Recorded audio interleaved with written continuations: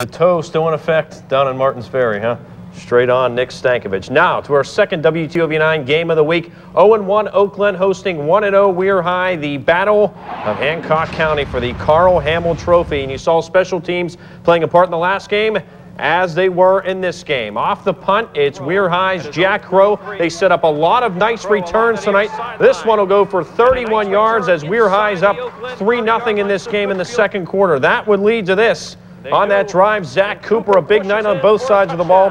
1-yard touchdown run. Weir High leads it 10-0. Second quarter, just before halftime, Brandon Sperlazza, the sophomore, developing into a nice quarterback, rolls to his left and hits Justin Purnell in the back of the end zone. Weir High up 17-0 at the half. Third quarter now, first possession for Weir High. A lot of weapons on offense. Here's another one. Justin Shoemake into the secondary. He's going to dive for the pylon, but rolled out just inside the 1-yard line. No trouble for Weir High because they go to the ground, and another guy that can get it done, Carl Frankovich, 1-yard touchdown run. 24-0 Weir High. They're not finished. Sperlazza can throw it. He can also run it. This was a 4th and 15 play.